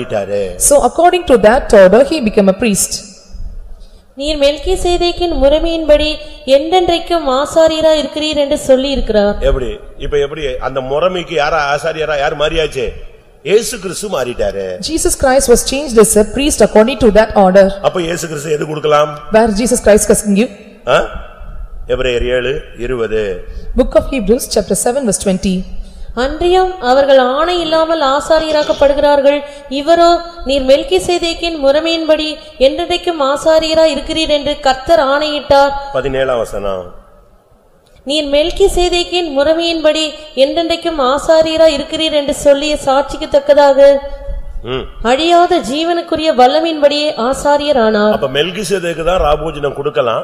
இயேசு கிறிஸ்து மெல்கிசேதேக்கின் முறைமையின்படி அவர் பிரதான ஆசாரியராக நாமம் சூட்டப்பட்டார். So only Melchizedek should give the communion and Jesus Christ became a priest even after the order of Melchizedek. அப்படி அவர் மாறினபடினால் So he was changed like that. வாசிங்க எபிரேயர் 5:10. Book of Hebrews chapter 5 verse 10. மெல்கிசேதேக்கின் முறைமையின்படியான பிரதான ஆசாரியர் என்று தேவனாலே நாமம் தரிக்கப்பட்டார். அப்படியானால் மெல்கிசேதேக்கு ராபோஜனம் கொடுக்கலாம். மெல்கிசேதேக்கின் முறைமையின்படி மாற்றப்பட்ட இயேசு ராபோஜனம் கொடுத்தார். மெல்கிசேதேக்கின் முறைமையின்படி மாற்றப்பட்ட புதிய ஏற்பாட்டு ஊழியர்கள் ராபோஜனம் கொடுக்கலாம். So Melchizedek can give this communion and Jesus Christ was changed as Melchizedek, order of Melchizedek can give communion and the New Testament servants of God those who are in the order of the Melchizedek can give this communion. அதனாலதான் நாம ஆரோனுடைய முறைமையின்படி ஆசாரியராக்கப்பட்டவர்கள் குடும்ப ஊழியர்கள் அல்ல. So we are not according to the order of this Aaron or of doing the ministry according to the family. மெல்கிசேதேக்னா எப்படிப்பட்டவனா இருக்கணும்? Who should be this Melchizedek? எபிரேயர் 7:3. Book of Hebrews chapter 7 verse 3. இவன் தகப்பனும் தாயும் வம்ச வரலாறும் இல்லாதவன், இவன் நாட்களின் துவக்கமும் ஜீவனின் முடிவும் உடையவனாய் இராமல். இவன் தான் ராபோஜனம் கொடுக்கலாம். Only such person can give this communion. தகப்பனும் தாயும் இல்லாதவன். He is without father and mother. வம்ச வரலாறு இல்லாதவன். No descent. இவனுக்கு ஒரு ஜீனியாலஜி கிடையாது. There is no genealogy for him. இவனுக்கு ஒரு ஜெனரேஷன் கிடையாது. There is no generation for him. அப்படிப்பட்ட ஒரு ஊழியன் தான் மெல்கிசேதேக்கின் முறைமையின்படி தாய் தகப்பன் வேண்டாம் அப்படின்னு ஒப்பு கொடுத்து வரணும். அவங்க தான் Melchizedek. Only such ministers have to come out without father and mother and such are called as a Melchizedek. எபிரேயர் 7:5 படி இந்த மெல்கிசேதேக்கு முறைமையின்படி வந்தவர்கள் தசமபாகம் வாங்க கட்டளை பெற்றிருக்கிறார்கள். And those who are coming under this order of Melchizedek have got commandment to receive or pay tithes. லேவியின் புத்திரரில் ஆசாரியத்துவத்தை அடைகிறவர்களும் ஆபிரகாமின் அறையிலிருந்து வந்து தங்கள் சகோதரரான ஜனங்களின் கையிலே நியாயப்பிரமாணத்தின்படி தசமபாகம் வாங்குகிறதற்கு கட்டளை பெற்றிருக்கிறார்கள். எப்படி எவ்வளவு தெளிவா இருக்கு பாத்தீங்களா? See how clear it was given. இதுதான் சத்தியம். This is the truth. அதனாலதான் நம்முடைய சபைக்கு மற்ற சபைகளுக்கு வித்தியாசத்தை நம்ம அடிக்கடி நம்ம பேசுறோம். So we are speaking of the difference between our congregation and other congregation. இந்த மெல்கிசேதேக்கு தான் வரும்போது எதை தூக்கிட்டு வர்றாரு? இல்லாவிட்ட யாரை அழைத்து கொண்டு வருகிறாரு? அப்பத்தையும் திராட்சரசத்தையும் கொண்டு வராரு. யாருக்கு கொடுக்க? விசுவாசியாகிய ஆபிரகாமுக்கு கொடுக்க.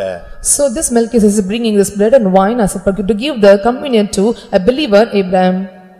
எழுத்தின் பிரகாரமாக அப்பத்தையும் திராட்சரசத்தையும் கொண்டு வந்தான்னு சொல்லியிருக்கு.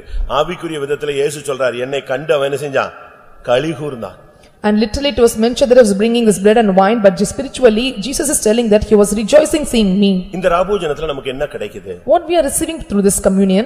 யோவான் 6:54ல சொல்லப்பட்டது போல நித்திய ஜீவன் கிடைக்கிறது. So through according to John chapter 6 verse 54 we are receiving the eternal life. 1 கொரிந்தியர் 10 அதிகாரம் 1 Corinthians chapter 10 16-17 படி so according 16 and 17 இந்த அப்பம் ஐக்கியத்தை காண்பிக்கிறது. So this bread is showing a fellowship. ராபோஜனத்துல ஒரு சரியான ஐக்கியம் தேவை. So we need a fellowship in this communion. தேவனோடு ஐக்கியம் உண்டாகணும், மனுஷனோடு உனக்கு ஐக்கியம் உண்டாகணும். We must have the fellowship with God and man. அதனாலதான் நாங்க சொல்றோம், இந்த சுத்திரிப்பு கூட்டங்களிலேயே மன்னிப்பு கேளுங்க, ஒப்புரவாகுங்க, விட்டு கொடுங்க, ஐக்கியப்படுங்கன்னு சொல்றோம். அப்படி ஐக்கியப்படாம நம்ம எடுக்கிறதுனாலதான் நம்முடைய லைஃப்ல growth இல்ல. So we are telling in this community before the sanctification meeting, before taking in this communion we should be reconciled, we have to repent, we have to be in fellowship with one another. So we are giving such instruction. 1 கொரிந்தியர் 11:28 பார்க்கும் பொழுது when we see book of 1 Corinthians chapter 11 verse 28 இது உங்களை சோதித்து அறியும்படியாக கொடுக்கப்படுகிற அப்பம். So this is the bread which is given to examine yourself. அதுக்கு தான் நம்ம சுத்திகரிக்கிறோம், உட்கார்ந்து சோதித்து அறிகிறோம். So we are just sitting and purging ourselves. இந்த அப்பத்துக்கு இன்னொரு பெயர் என்ன?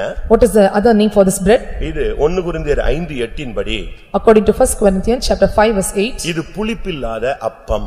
So this is the this unleavened bread. யாத்திராகமம் 12:8லே நாம் பார்க்கும் பொழுது when we see book of Exodus chapter 12 verse 8 இஸ்ரவேல் ஜனங்கள் ஒரு பஸ்காவை புசித்தார்கள். So the people of Israel was taking on Passover. அது புளிப்பில்லாத அப்பமாக இருந்தது. So it is an unleavened bread. புதிய ஏற்பாட்டிலே நம்முடைய கர்த்தராகிய இயேசு கிறிஸ்து நமக்காக பஸ்காவாக பலியிடப்பட்டிருக்கிறாரே. So in this New Testament time Jesus Christ was slain as a Passover for us. அப்ப புதிய புதிய ஏற்பாட்டுல இயேசு கிறிஸ்து நமக்கு பஸ்கா. So in New Testament time Jesus is Paschal. அப்ப புதிய ஏற்பாட்டுல நம்ம அப்பத்தை புசிக்கிறோம்னா அதனுடைய சரியான அர்த்தம் என்ன? So what is the meaning in the New Testament time we are consuming this bread? 1 கொரிந்தியர் 5:8 படி புளிப்பில்லாத அப்பம்னா என்ன? So what is the meaning of unleavened bread which is given in 1 Corinthians chapter 5 verse 8? ஆதலால் பழைய புளித்த மாவோடே அல்ல, துர்க்குணம் பொல்லாப்பு என்னும் புளித்த மாவோடும் அல்ல, துப்புரவு உண்மை என்னும் புளிப்பில்லாத அப்பத்தோடே பண்டிகை ஆசரிக்க கடவோம். இந்த ராபோஜன பண்டிகையை துப்புரவு உண்மை என்ற புளிப்பில்லாத அப்பத்தோடு நீங்கள் ஆசரிக்க வேண்டும். We have to take this communion, this unleavened, without malice and wickedness. நீங்க வாட்டுக்கு வந்தா ராபோஜனம் எடுத்தா நீங்க வாட்டுக்கு உட்கார்ந்துட்டு ஸ்தோத்திரம் நானும் கம்யூனியன் எடுத்துட்டேன் பரவாயில்லை அல்லேலூயா அப்படினு போறதுல பிரயோஜனம் இல்ல பிரியமானவர்களே. So just sitting over here praising God and telling hallelujah, that is no use of it. ஒன்று உங்களுக்குள் மெய்யான ஐக்கியம் உண்டாக வேண்டும். First we must have the true fellowship. இரண்டாவது நீங்கள் உங்களை சோதித்து அறிய வேண்டும். Secondly you have to examine yourself. மூன்றாவது துப்புரவு உண்மை என்ற தன்மைக்குள் நீங்கள் வர வேண்டும். You have to come to the aspect that is malice and wickedness. அப்படி வந்தால் இந்த அப்பம் உனக்குள் வரும் பொழுது நித்திய ஜீவனாய் மாறும். So when we are getting like this you will receive the eternal life. அடுத்து திராட்சரசம். And third one is wine. இதுவும் கம்யூனியன்ல ஒரு part. And this is the part of the communion. அப்பம் இயேசுவினுடைய சரீரத்தை காண்பிக்கிறது. A bread is revealing the body of Christ. திராட்சரசம் இயேசுவினுடைய இரத்தத்தை காண்பிக்கிறது. And just wine is symbolizing the blood of Jesus. அதனால தான் ராபோஜனம் கொடுக்கும்போது while giving communion அப்பத்தை கொடுக்கும்போது இது உங்களுக்காக பிக்கப்படுகிற என்னுடைய சரீரமாக இருக்கிறதுன்னு ஊழியக்காரர் சொல்லிக்கிட்டே போவார். So the servants of God telling that this is the blood body which is broken for you. உங்களுக்கு ராபோஜனம் கொடுக்கும்போது என்னத்தையும் சொல்லிட்டு போறாரு, அது மந்திரம் இல்ல. This is not a magic which is given to you. அவர் போற வேகத்துல தடதடன்னு சொல்லிட்டு போவார், ஆனா உனக்கு ஒண்ணும் புரியாது. சோத்ரம் நீ பயத்துல வாங்கி வச்சுக்குவ.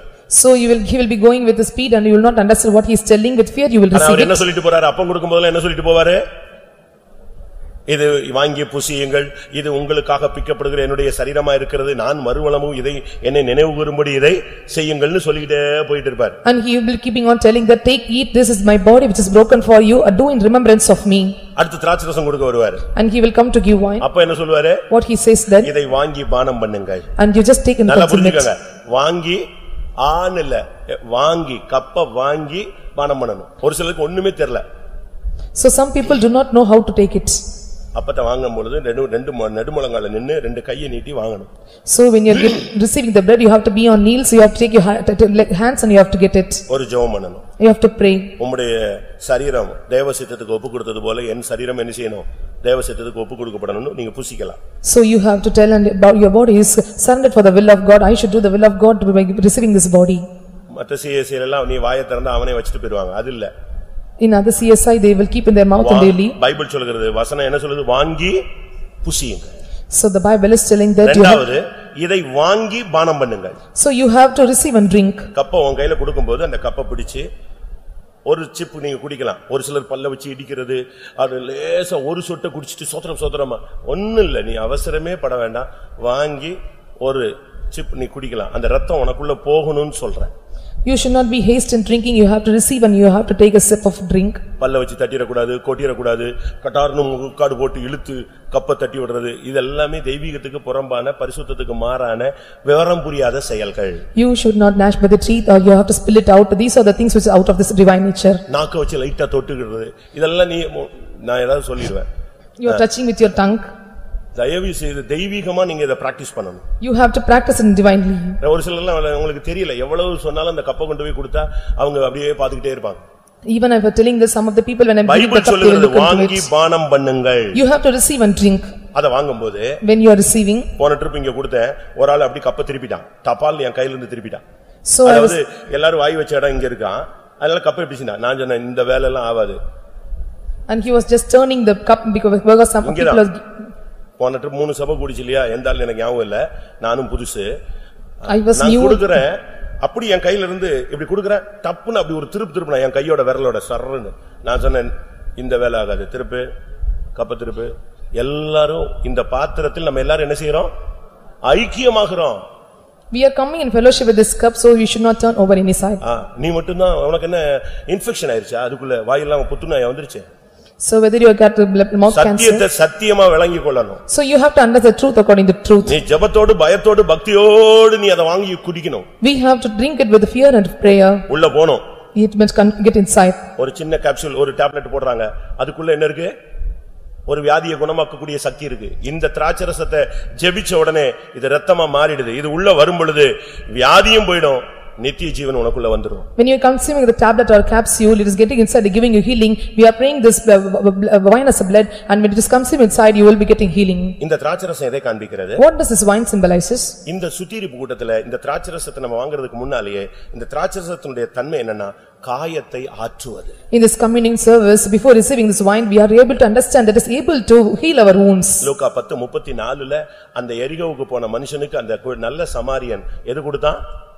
காயத்தை ஆற்ற திராட்சரசத்தை வார்த்தான். So in the book of Luke chapter 10 verse 34, we are able to see that the good Samaritan was giving யாரோ காயத்தோடு ராபோஜனம் எடுக்காதீங்க, காயம் ஆற்றப்பட்டவர்களா எடுங்க. We should not receive it with wounded, we have to receive with the healing of this wounds. யாராவது உங்களை காயப்படுத்திட்டாங்கன்னா அந்த காயத்தோடு நீங்க அழுதுகிட்டே எடுக்காதீங்க.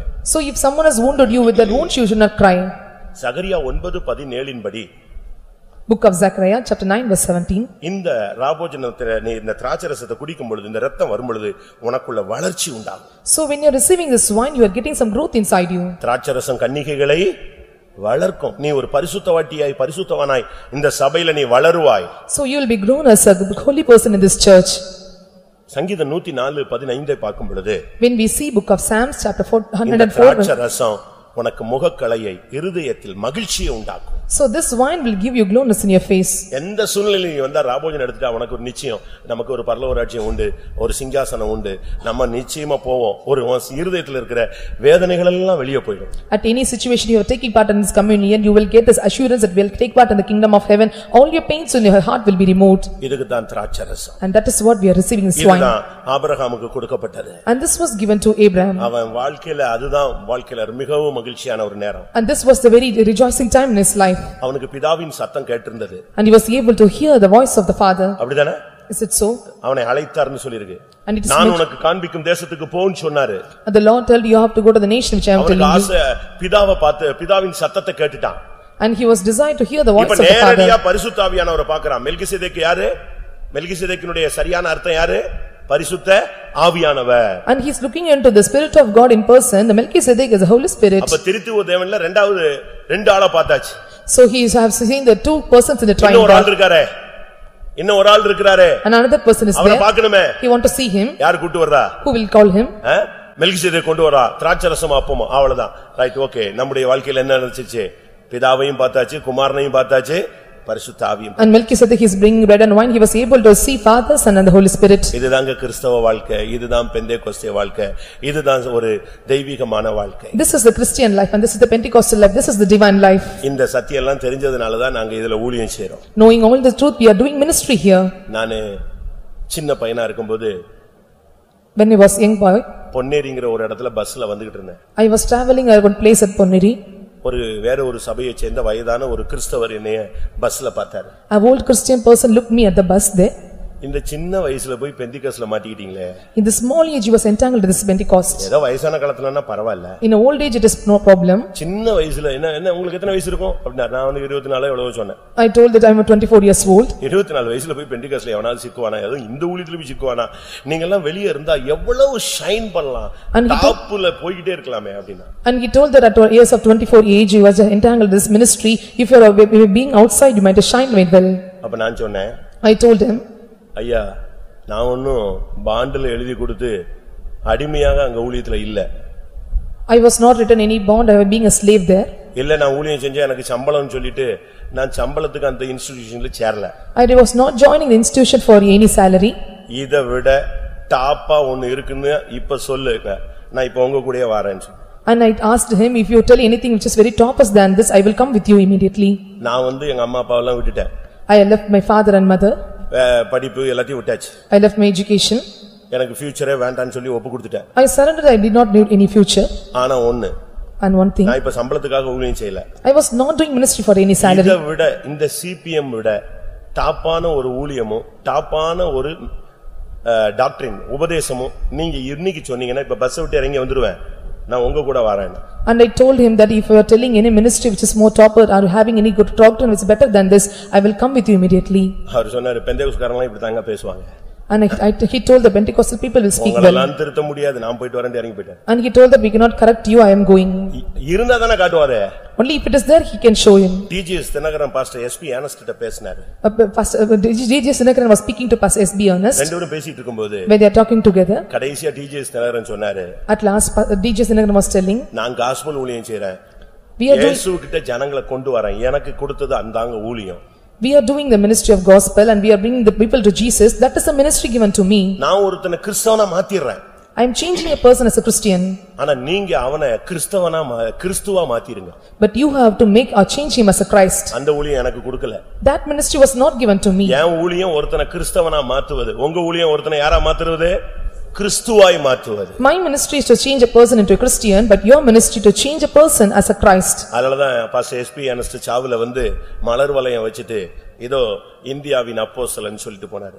So he was keeping at the funeral at the death party and is telling that keeping the garland and selling he is the father of this nation, India. எல்லாரும் கண்களை மூடுவோம். Let us all close our eyes.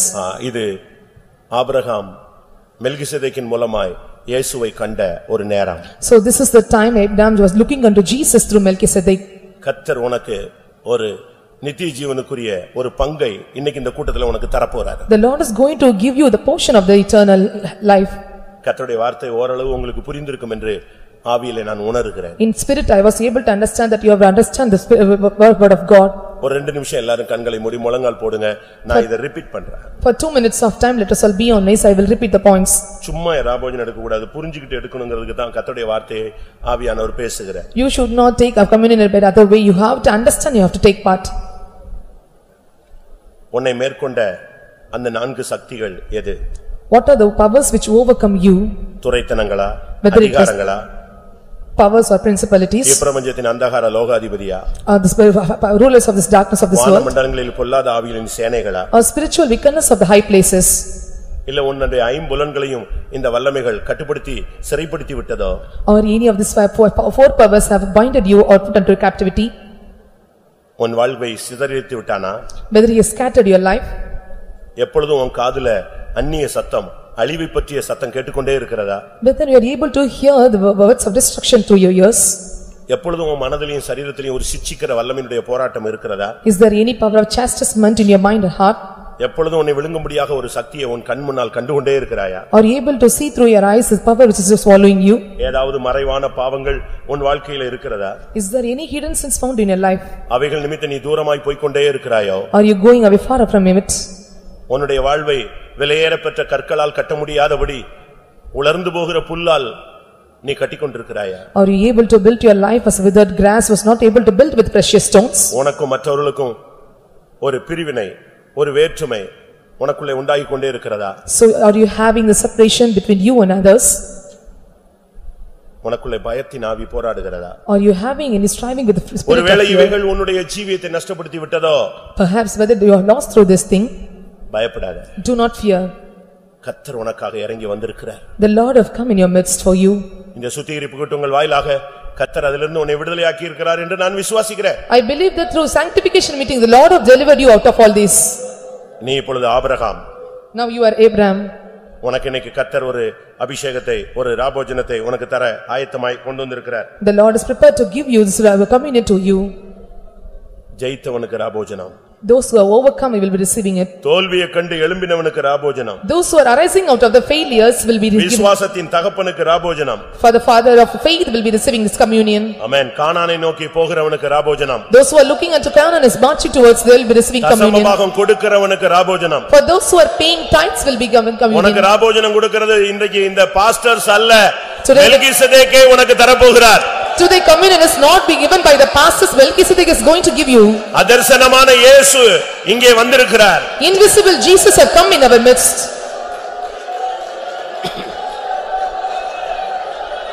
இந்த அப்பம் உன்னை தேவனோடு ஐக்கியப்படுத்தும், This bread will make you in fellowship with God. உன்னை பரிசுத்தப்படுத்தும், It will sanctify you. உன்னை துப்புரவு உண்மையுள்ளவனாய் மாற்றும், It will make you as holy and right person. உன் காயத்தை ஆற்றும். It will heal your wounds. அல்லேலூயா. எல்லாரும் கண்களை மூடுங்க. Let us all close our eyes. ஆமென், ஆமென், ஆமென், ஆமென், ஆமென், ஆமென். ஏபாகரா பாரியா ரபாகதரபா.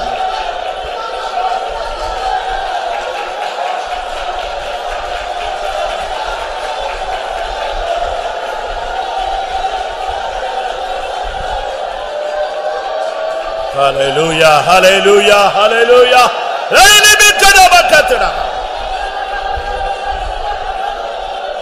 ஆமென். ஆமென். என்னுடைய ஐம்புலன்களை தான் கடந்த நாட்களில் இந்த வல்லமைகள் சிறைபிடித்து விட்டதை உணர்கிறேன். எத்தனை பேர் சொல்றீங்க? How many are telling that these my five senses are attacked by these powers in the past days? லோத்து வேற யாரும் அல்ல, ஆபிரகாமுடைய மிகவும் close relation. Lot is not any other person, he was very close to Abraham. எத்தனை பேர் அதை உணர்கிறீர்கள்? How many are able to feel it? என்னுடைய ஐம்புலன்கள் அநேக விசை பாதிக்கப்பட்டு போய்விட்டது. Many times my five senses are attacked. என் பிரதிஷ்டை நஷ்டமாகி விட்டது. My consecration was gone. என் தெய்வீகம் தூரமாய் போய்விட்டது. My divinity was gone far away. ஆண்டவரே நீர் என்னை மன்னி. Lord forgive me. இன்னைக்கு இந்த 3 கூட்டங்கள் இல்லாவிட்டால் 3 நாட்கள் கூட்டங்கள் மூலமாக கர்த்தர் உன்னை வெளியே கொண்டு வந்திருக்கிறார். The Lord have brought you out of this through 3 days meeting. ஜெயித்த ஆபிரகாம் இன்றைக்கு ராபோஜனத்துக்கு எடுக்கலாம். The overcomer Abraham can take part in this communion. இன்னைக்கு கர்த்தர் தான் நம்முடைய மத்தியில இறங்கி வந்திருக்கிறார் என்று நான் விசுவாசிக்கிறேன். We are believing that Lord have come in our midst. Hallelujah, hallelujah, hallelujah, hallelujah. Praise the Lord, praise the Lord.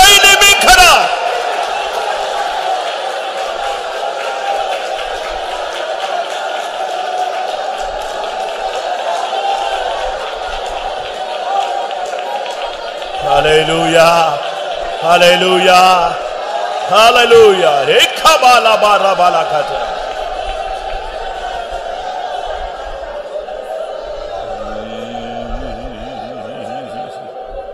Amen, amen, amen, amen, amen, amen, amen. Ribala ba, ribala ba. Amen, amen, amen, amen, amen, amen, amen. Hallelujah.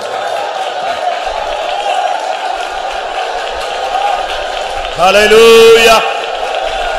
Oh, rabakatuna, rabakatuna.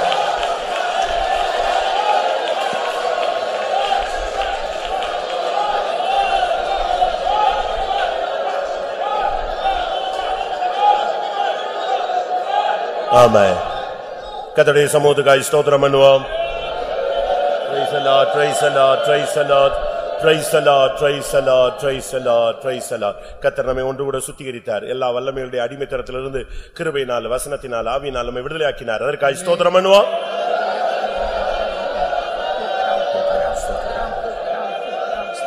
ஆம். எங்கள் நேசிக்க நல்ல ஆண்டவரே, ஆசீர்வதிக்கப்பட்டதான நம்முடைய சமூகத்துக்காய் நன்றியோடு ஸ்தோத்திரிக்கிறோம் கர்த்தாவே. கிருபையா இந்த நாட்கள் எங்களுக்கு சுத்தியிரு கூட்டத்தை தந்தீர் ஆண்டவரே. ஒவ்வொரு கூட்டங்களிலும் ஆவியானவர் கிரியை செய்தீர் ஆண்டவரே. ஒவ்வொரு கூட்டங்களிலும் கர்த்தருடைய ஆவியான நம்முடைய வசனத்தின் மூலமாக எங்களை சுத்திகரித்தீர் ஆண்டவரே. கர்த்தா நம்முடைய இரத்தத்தினால் எங்களை பரிசுத்தமாக்கினீர், நம்முடைய ஆவியினால் எங்களை பரிசுத்தமாக்கினீர். கர்த்தருடைய ஆவியானவரே எங்களுடைய ஆராய்ந்து கர்த்தா ஒவ்வொரு கூட்டங்களிலும் ஆவியானவர் கிரியை செய்து தேவ ஜனங்களை ஊழியக்காரர் நாங்களும் கூட சுத்திகரித்துக்குள்ள பரிசுத்தமாக்கிக்குள்ள எங்களுக்கு உதவி செய்தீர். அதுக்காக நன்றியோடு ஸ்தோத்திரிக்கிறோம். இந்த கடைசி நேர கூட்டத்திலும் கூட ஆண்டவர் இந்த மாலை வேளையிலும் கூட ஆவியானவர் எங்கட மத்தியில கடந்து வந்தீர். எங்கட ஆராய்ந்து ஒவ்வொரு பதில நீர் நடத்தி ஆசீர்வதித்தீர். ஸ்தோத்திரம். நாங்கள் கேட்டதான அந்த வார்த்தையின்படி ஜீவிக்க கர்த்தாவே ஆண்டவரே உமக்கு ஸ்தோத்திரம். நாங்கள் இந்த நாட்களில் எங்களுக்கு விசேஷத்தை கிருபையும் இந்த வல்லமை அபிஷேகம் எங்களுக்கு தரும்படியாக வேண்டிக்கிறோம் கர்த்தாவே.